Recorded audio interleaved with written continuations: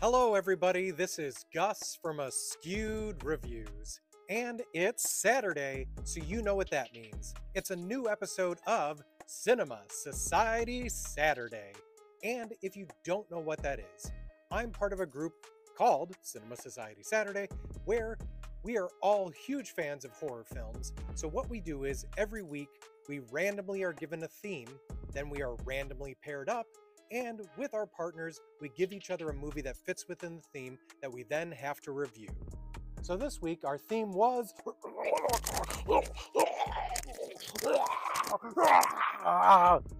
werewolves. So one of the two partners that I had for this week gave me the film of Wolves.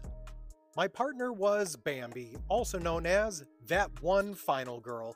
Definitely go and check her out if you're not already doing so. She's got some really great content. So Wolves is a 2014 film that was written and directed by David Hayter. So in this film, we have our main character of Caden, who is played by Lucas Till. Now, Caden is living an average everyday life for a teenager slash 18-year-old. I'm not exactly sure how old he's supposed to be. But what ends up happening is one day at a football game, he just unleashes the beast and almost takes out a kid. Now from there, things keep getting worse and worse, and apparently it gets to the point where the wolf fully takes over and he unalives his parents. He then runs away from home and his entire life, and eventually runs into another werewolf named Wild Joe. Joe manages to direct Caden to an area where he might be able to get some answers about his lineage. So Caden then heads to a town called Lupine Ridge. A bit on the nose, but you know, that's where he ends up going. It's here that he meets a nice older couple called the Tollermans. They manage to take him in and offer him a job while he's here in town. He then also meets a beautiful young woman named Angelina. Now, of course, not everything goes well for him in this town, as he also meets Connor, played by Jason Momoa.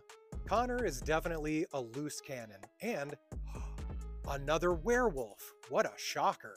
So the movie very much becomes about, can Caden escape his past, set up his future, and of course figure out his true history. So the movie Wolves, in my opinion, is very much a teen horror movie, kind of where there's not really anything scary about it. There's some cool supernatural elements, but a lot of it is all about love and sex and just, I don't know. It's a little bit Twilight-ish, which if you like Twilight, sorry, not trying to insult you. Lucas Till as the main character is okay. I've never really liked his acting all that much. You probably recognize him from either the newer MacGyver series or from some of the newer X-Men films.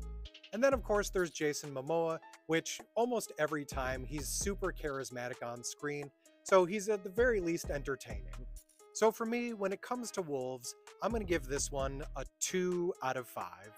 Now, as I mentioned, please go and check out my partner's Bambi's stuff.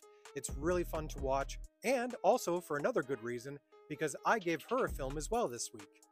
And I gave her the 2009 film Wolvesbane, which I've never actually seen it, but from what I can tell from the trailer, it might also be another teen horror, so maybe this was a good trade. But one of the biggest reasons that I suggested this one is Christy Carlson Romano is in it. So hopefully you enjoyed this week's episode of Cinema Society Saturday, and if you'd like to see what everyone else in the group put up for their videos, check out the hashtag Cinema Society Saturday.